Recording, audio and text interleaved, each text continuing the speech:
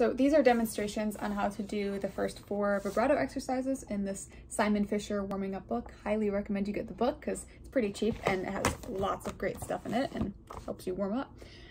But here is the first exercise for vibrato. So this is playing around with finger pressure. I'm just going to keep these fingers down so you can see what I'm doing. But all I'm doing is going to be just touching the string and then touching the fingerboard. String, string, and fingerboard. So it's really hard to tell because it's so tiny, but string, see I'm lifting up, down. So I'm always touching the string, but here I'm pressing, and here I'm not. So that's what I'm going to be doing for slow. Press, release, press, release.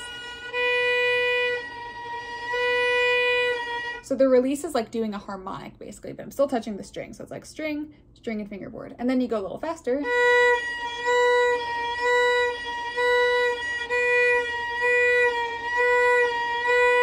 And then you go on to like 16th, that's a little faster.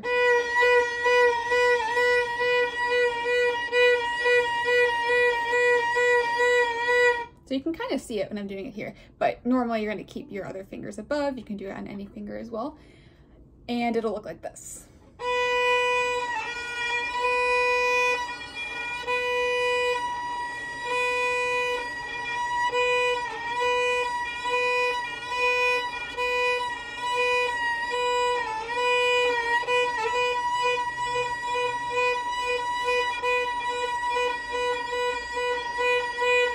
So you can barely see it because it's such a small motion, but that is vibrato exercise number 1. And you can call it heavy and light finger pressure. Exercise number 2 is actually curving or locking this nail joint, like we say not to do when you're holding the bow, right? We say don't lock your pinky, don't lock your fingers, we want them curved. Here, this is actually an exercise for vibrato. You won't normally do it in vibrato though. And all you do is play with your finger down normally, and then you lock this joint like that. And you do it in those same rhythms that we just did. So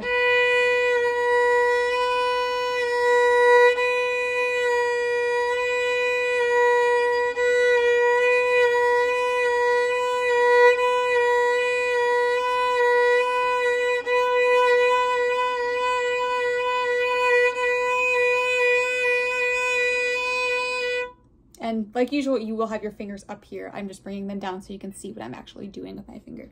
And yeah, this is a really great exercise because when you do some vibrato up here, you want your nail joint to have the strength and the flexibility to be able to vibrate too. So this will help open up your finger. So that is number 2, curving and straightening the nail joint. Number 3 is pulling and pushing the knuckles in and out. This is basically the vibrato almost the vibrato exercise that we're actually doing. This is actually vibrato. So starting on your first finger for now, what you're gonna do is bring this line of your knuckles in and out. So here you can see I'm getting closer, bring them closer to the fingerboard like this. It's gonna be hard to get them close, but you're gonna squeeze as much as you can in, and then you're gonna release it out. Squeeze in, and then all the way back out, and as far as you can do it. So it'll look like this.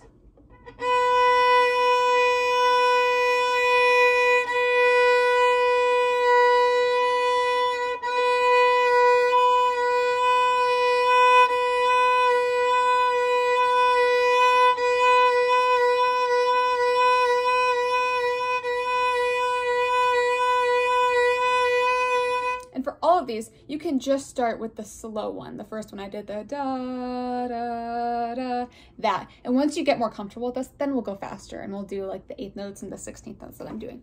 But that's how you do this one for your knuckles. So you're bringing your knuckles in like this. This is exactly what I was doing, and then back out. And same thing with your other fingers. When you do it like this, you're gonna bring them in. It just gets a little harder than when you're putting more fingers down. And finally, the 4th one is moving the left hand in upright circles. It's very similar. It feels very similar to the 3rd one that we just did, but it is a little bit different. So here, you're gonna do almost like your hand is going up and around in circles here. And you wanna make sure that this one is a little more of your wrist. So I'm actually saying it's okay right now to do a little more wrist vibrato. We're gonna get your wrist flexible, but normally we're still gonna keep doing this arm vibrato.